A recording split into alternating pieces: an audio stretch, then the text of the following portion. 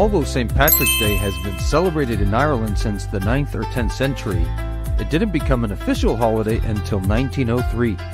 But did you know that back then it was a religious and rather quiet celebration? That's right, no Guinness or street parades. But thanks to a law in the 1960s, pubs and bars were allowed to open on St. Patrick's Day, which transformed it into a day of joyous and fun celebration.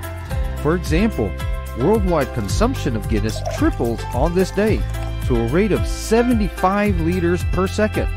Since then, St. Patrick's Day has continued to grow in popularity, becoming a beloved celebration around the world.